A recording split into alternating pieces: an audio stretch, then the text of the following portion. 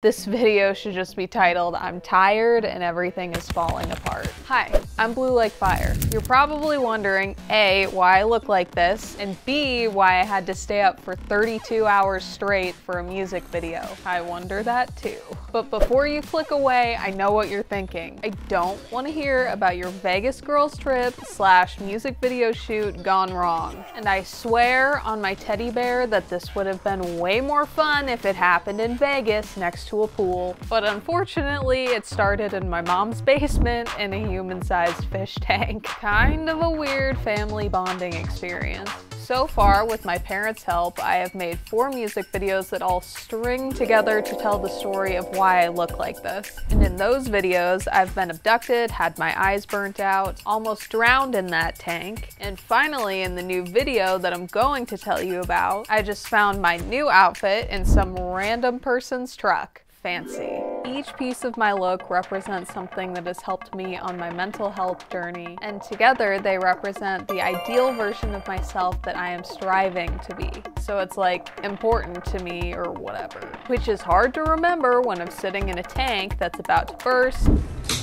Oh my God, did you hear that? I did. I'm in deep but I've already told that story, so if you're too lazy to go watch it, too bad, because I'm just giving you the Cliff Notes version. For my previous song called Shark Cage, I wanted a tank that would be big enough to hold me and fill with water over the top of my head, so that I could go into the tank as a blonde and with movie magic make it look like it dyed my hair like this. I can't just undye and re-dye my hair, so we had to shoot Shark Cage and then Moth to Lightning in chronological order, which is the music video that I'm going to tell you about now. And due to a bunch of circumstances that are way too boring to get into, we only had a 2-day time window to get these music videos filmed. The plan was to film the first part of the Shark Cage music video in the afternoon on the first day. Then after that, I would dye the hair in the evening. Then the next day, we would get up early and film the music video for my new song, Moth to Lightning. Sounds reasonable, right? That is what I thought.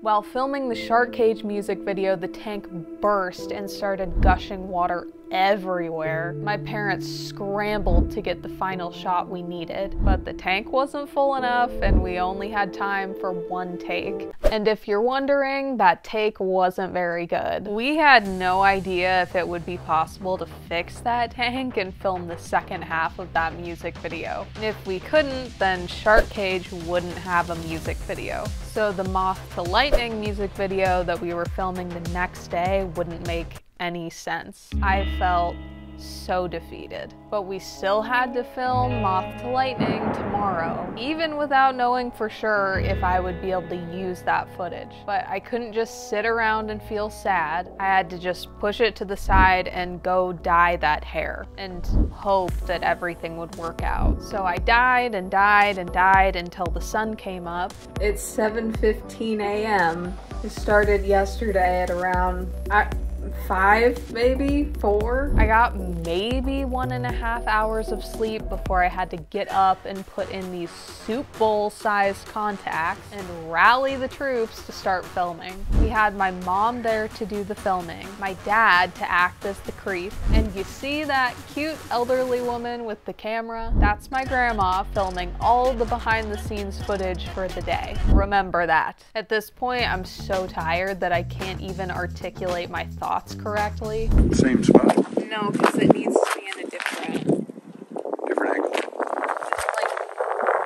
place. I couldn't keep track of anything, and that caused a lot of problems down the road. But for now, the day seemed to be going well. We're following the script. It's not too cold out, so even though I'm basically naked, I'm not cold. But you know how your eyes sometimes get dry when they're tired? That was happening to me in full force. And I'm sure you can probably imagine how uncomfortable that is with these huge contact lenses. My eyes hurt, I'm half asleep, and everyone is moving way too freaking slow. My mom does an amazing job filming these music videos, but she, like me, is a total perfectionist, which means that she has to know exactly how I want everything done. And I'm so tired that I can't even effectively explain how to brush your teeth. And I do that every day. So naturally, my dad decided to take over and we completely left everyone in the dust. We had to jump this